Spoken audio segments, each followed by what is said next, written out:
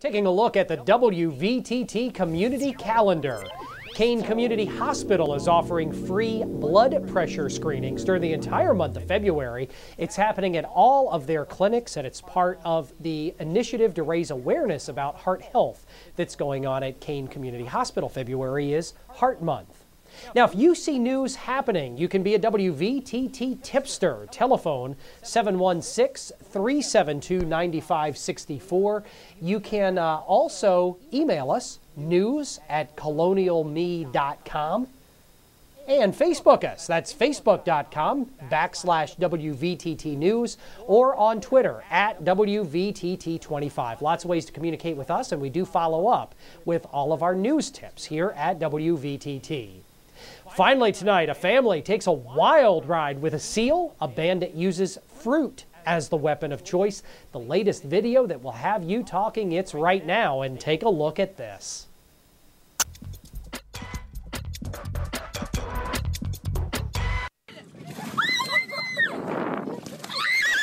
An Australian family had an unlikely guest pop up on their boat.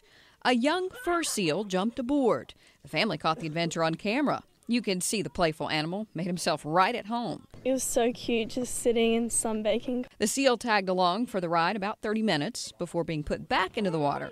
That didn't stop him from chasing the boat. It was just a once-in-a-lifetime experience. I don't think it'll ever happen again. Pineapples, pumpkins, and melons. Oh my. Police in New Rochelle, New York are looking for a fruit bandit. They say someone is using fruits and vegetables to vandalize parked vehicles. One woman found the back window of her car was smashed. The weapon? A piece of melon.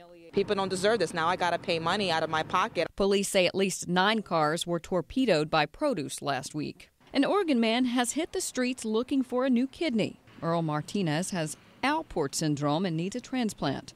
His family can't donate because it's a hereditary disease. The 28-year-old is on a 3-year wait list for his blood type, which is O. He has a Facebook page called Earl Needs a Kidney with information on how people can help. For Take a Look at This, I'm April Williams.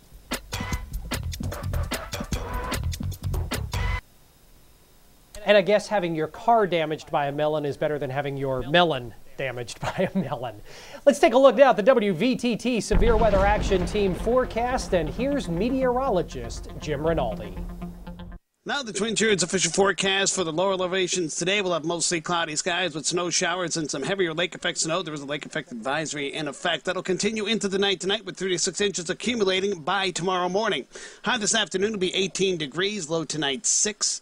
Remains rather cloudy for the day tomorrow with additional snow showers. We'll have more accumulation coming. Temperatures going to hold steady right around 6 degrees for our high temperature tomorrow.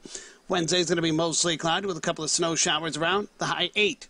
In the higher elevations, we're looking for mostly cloudy skies with snow showers and heavier lake effect snow through the night tonight with another 4 to 8 inches by tomorrow morning. The high this afternoon, 22, low tonight 6. Brutally cold for tomorrow with clouds and additional snow showers. More accumulation is likely, high 10. Snow showers will continue on Wednesday, high 8. I'm WVTT's Weather Action Team meteorologist Jim Rinaldi, and WVTT. Depend on it.